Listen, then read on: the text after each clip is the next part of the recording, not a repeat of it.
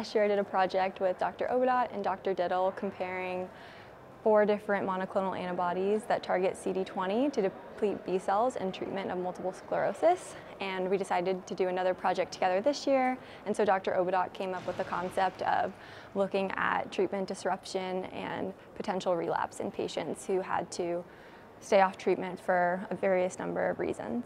So it was a pretty small study. We had 7 participants.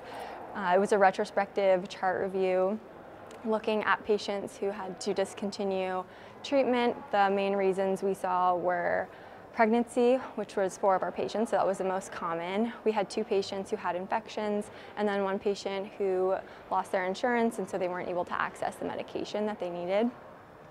On average, the patients who were relapse-free were off their medication for 17 months. We did have 1 patient who relapsed. She had been off her medication for 24 months at the time of relapse, and she was one of the 4 women who was pregnant as the reason for discontinuation. It was really interesting because we actually had 3 women who decided to breastfeed, and they were able to do so for 5 months, which is really close to that 6-month period of time that we recommend patients to breastfeed if they choose to do so. So that was really nice to see that they were able to achieve their goal, and particularly it's those 3 months right after patients give birth that they're at high risk of relapse of MS. So it's nice to see that they were able to be in that high risk period without relapsing. So that was definitely very exciting to see. So looking at this study, and again it's small, so we'll need to have more research on this in the future, but potentially prolonging the period of time between infusions would be really interesting to see with patients, and hopefully they'd be able to do that safely without risk of relapse.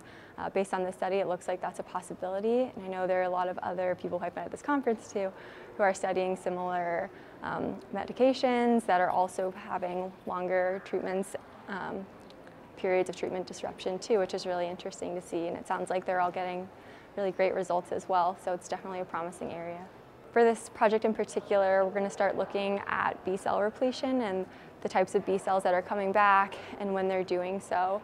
So for these patients, they actually have samples that were collected during the period that they were off the medication. So we're going to go back and analyze that and kind of see how that all fits into this study and see if the time to repletion has any correlation to risk of relapse.